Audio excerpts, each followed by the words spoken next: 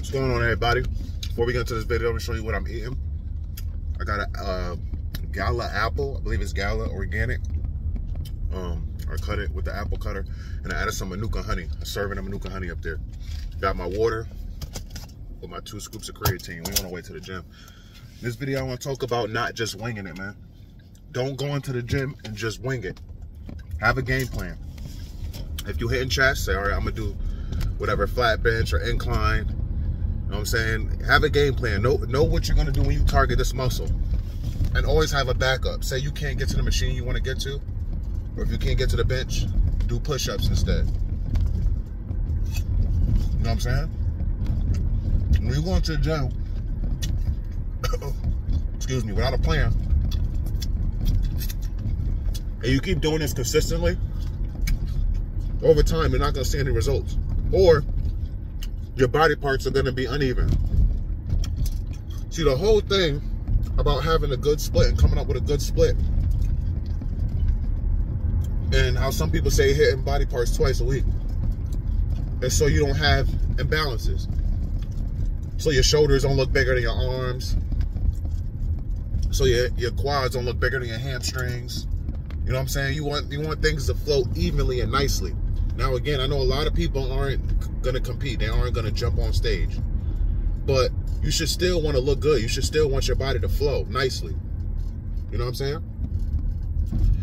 Your main goal, if not to jump on stage, to look good naked. Now, I know a lot of people are in this for health. They want to be healthy. They want to be active. That's fine. But still, your goal should always be to look good naked.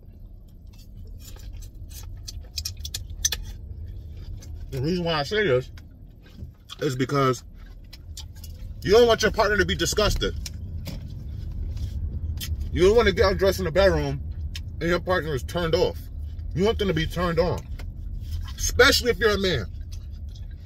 Especially if you're a man watching this. You want a woman to be aroused. You want her to get wet and horny without you even laying a hand on her.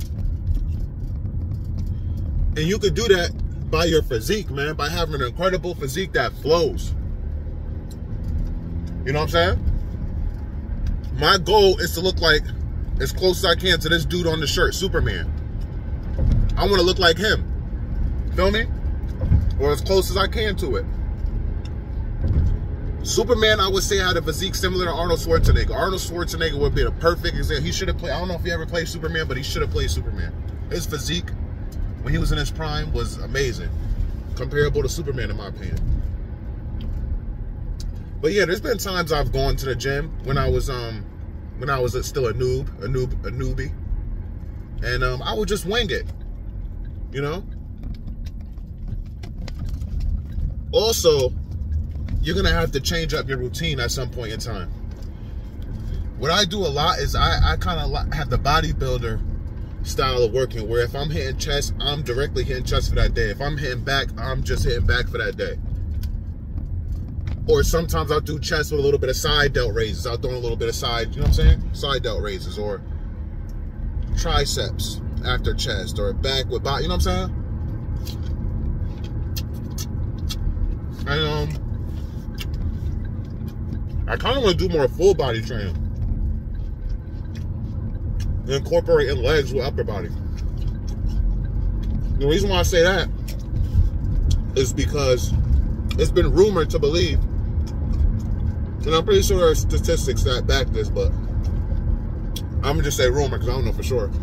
It's been rumored to believe that when you hit your legs hard and efficiently, your upper body will grow.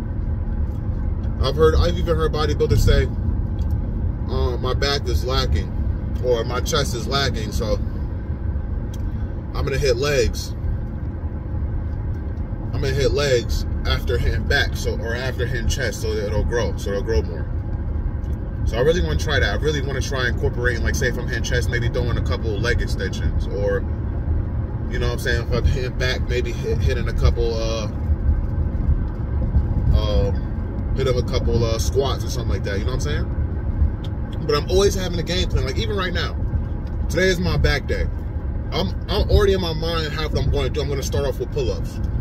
I'm gonna start out with 4 to 5 sets of 10 pull-ups. And after that, I'm gonna go to the Smith machine, because I'm going to Planet Fitness today, not LA Fitness. I'm gonna hit the Smith machine, and I'm gonna hit some rows.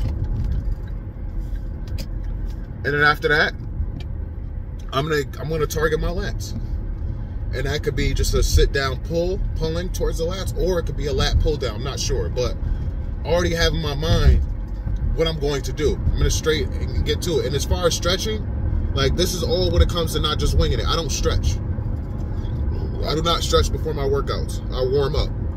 And how I warm up is with a light weight, or if I'm using a Smith machine or bar, I warm up with the bar with no weight on it. That's how I warm up, get my body warm. If you want to do a little bit of cardio, like if you want to walk on a treadmill for like 10-15 minutes, that's fine as well to get your body warmed up. But as far as like stretching, like actually going to that like metal thing and like stretching my back, and no, I'm not doing all that, because if you stretch too much before the workout, you can make your muscles too loose. You're not gonna get a good pump, and you can also risk of injury by stretching too much. If you really want to stretch, you feel like you gotta stretch, do it after. Do it after your workout. It's more efficient that way. But yeah, man, don't just wing it, man. I see so many people that walk into the gym that just be winging it. You can tell they don't know what they're doing. They look like a deer in headlights. You ever see those people go to the gym and they're just looking around? Like, it's empty, machines are available, but they don't know what they want to do. They don't know where they want to start, because they walked in with no game plan. People be on their phones too long because they don't have a game plan, sit on their phones, trying to look up workouts, trying to go on Instagram or YouTube to try to get inspiration. Man, you should have did that before you got to the gym. You got to treat gym how you treat work. I got spit. Treat gym. You want to treat the gym how you treat work. When you walk into that door, you're ready to work, man. Whatever problems, whatever issues you had outside of your job before you got there, that don't matter. You're there for one task. You're there to work. And that's how you got to treat the gym. When you walk in the gym, you're not there to be sad, depressed, be staring at females. You're there to execute that game plan that you had before you even got there. That's what you're supposed to do in the gym. So I don't want this video to be too long. I just want to put that on your ear. You know, I had this on my heart, so I want to get it off. And hit the like button if you appreciate the video, man, because I need to actually step it up. I need to start posting more on this channel. I have 2 channels. And I kind of got preoccupied with my other channel because, you know what I'm saying, it's actually growing. I actually hit 3,000 subs and I monetized on my other channel. So I got to get this channel going and up there. So if you enjoyed the video, please hit the like button, share it with somebody who needs to hear it. Subscribe if you haven't subscribed already, and make sure you set notifications to all, to that bell when you subscribe, all, so you'll know every time I post a short video, something on the community tab, whatever. All right, I appreciate you all. Peace and love.